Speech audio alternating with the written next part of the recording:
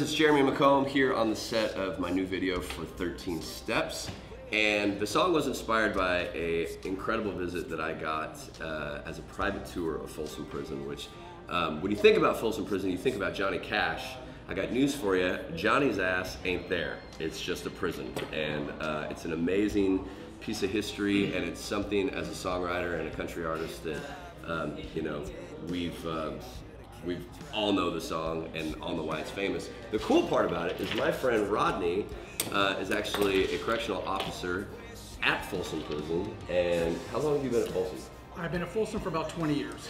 20 years. And we met while I was on the road doing a radio station show in Sacramento, and just kind of hit it off and have been pals ever since. And he was like, dude, what would you think about a like once in a lifetime private tour of Folsom Prison? I'm like, are you shitting me? Let's do this.